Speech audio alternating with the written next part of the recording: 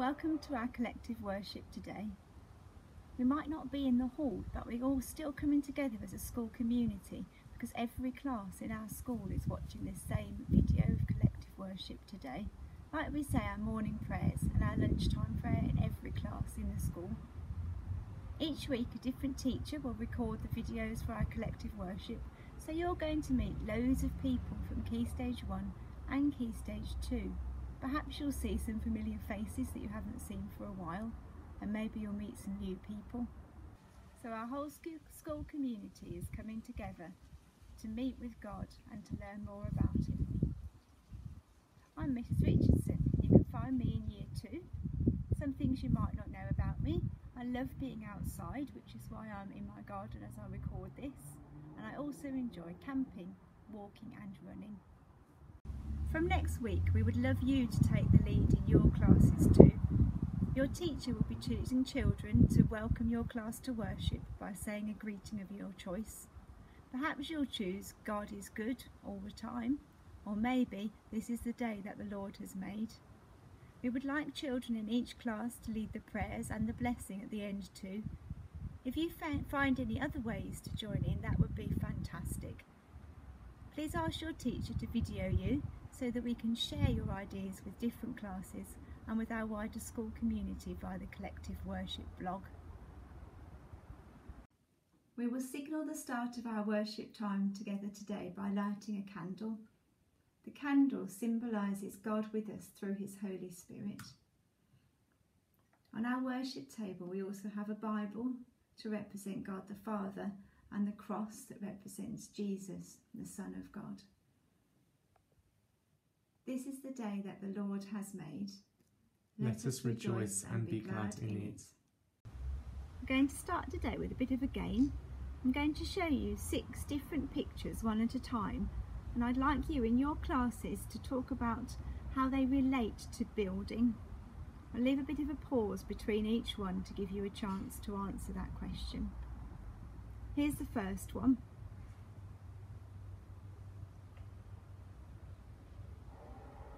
Yeah, that one is a marble run, where you build different pieces together to create different tracks for marbles to go down.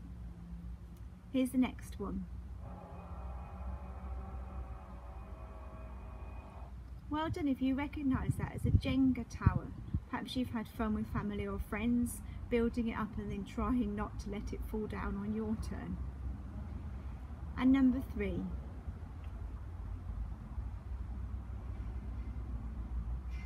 Yeah, that one was a domino rally. We have to take a lot of care to place the dominoes really carefully so that they don't fall over before you're ready. And number 4. That one is a bit different. I'm sure you recognised it as Scrabble, where you don't build a building, but you're actually building words. And number 5. I'm sure you all recognise that one as Duplo or Lego, and I'm confident that you've all spent time playing with that sometime in your life. Perhaps it's something you still enjoy doing now. And the last one. The last one is a jigsaw puzzle, and that's something that we're going to think a lot more about for the rest of our assembly today. Many people enjoy completing jigsaw puzzles, and there are loads of different approaches that you can take when you first get the puzzle out of the box. Maybe you could share with your class now how you would choose to do a jigsaw puzzle. Pause the video if you want to talk about this in your class. Yeah, some of the different approaches might be that you do the edge first, sort the edge pieces, do the edge before starting the middle. Maybe you leave the edge till last. Perhaps you look for obvious parts of the picture and put those together first. Or maybe you sort the pieces by colour. It's true that different jigsaw puzzles often need different approaches, and that's fine.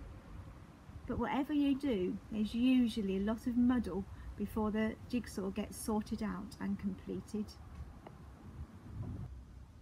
Our school community is a bit like a jigsaw puzzle that we've been building in different sections. Back in March, most of you were learning from home with only a few children in school each day. Then a bit later on, adults and children started to come back a few at a time, with many people still learning at home. And those that were back were a bit like bits of the jigsaw being put back together. Now it's September and nearly everybody is back at school. Our jigsaw is coming back together, but things still look a bit different. It's not normal for your assembly to come from a screen in your classroom, for example. That's something that's still a bit different. For the next few weeks we're going to explore a story that you can find in the Bible in the books of Nehemiah and Ezra in the Old Testament. Let's give it the title, Nehemiah and the Big Rebuild. Each time today that you hear the word build or rebuild, I want you to join in by building with your fists. Give it a practice. Nehemiah wanted to build. Well done if you did it. And remember to do the same action for rebuild as well. Nehemiah was not a builder. He was cupbearer to the king of Babylon. It was a very important job in the royal household. Most of God's people were once again far, far away from home, living in exile in Babylon. They had never forgotten about Israel, the land they called home, but had begun to build new lives for themselves in Babylon, not ever imagining that they would return to Israel. One day, Nehemiah had a visitor from his homeland, a long-lost brother who told him stories of Jerusalem that filled Nehemiah's eyes with tears. The walls of our great city Jerusalem are crumbling. Its gates have been burned to the ground, and all the buildings, that's a bit of a sneaky one, isn't it? The buildings are in ruins, Nehemiah's brother said. Nehemiah's heart was broken as the walls, but he did the very best thing that he could do. He wept and he prayed. And he poured his heart out to God, who built the world, and asked God to once again help his people. Next day, Nehemiah was doing his job. He took wine to the king, who noticed his tear-stained face and sad eyes, and asked him what was wrong. "I want to go home," Nehemiah replied, "and rebuild Jerusalem, which lies in ruins. If you are willing, O king, please let me go. I will also need wood to build with, so please send this too." Then Nehemiah took the long journey home to Jerusalem, surrounded by the king's soldiers to keep him safe. That night he went out to the walls to see what needed to be done and to plan the great rebuild. He knew that God, the great master builder, would be with him and help him to know what to do. Everyone who was left in Jerusalem helped to build the gates and the walls to keep the people safe. It was an enormous job. Now Nehemiah knew that he wasn't just building the city. He was building a community again. So when he saw that some of the people were hungry, he fed them. When people were being unfair, he challenged them and reminded them of what's important to God, who built the world. Now they were ready for some of the people to return from Babylon to help rebuild the rest of the city.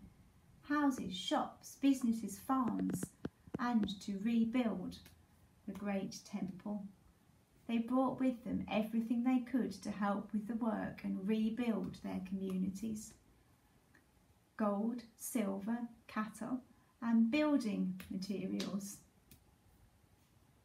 The rebuilding of Jerusalem continued for 7 months until people had homes to live in and families were settled. But God, the master builder, had more work to do. He knew that his people needed more than buildings and homes.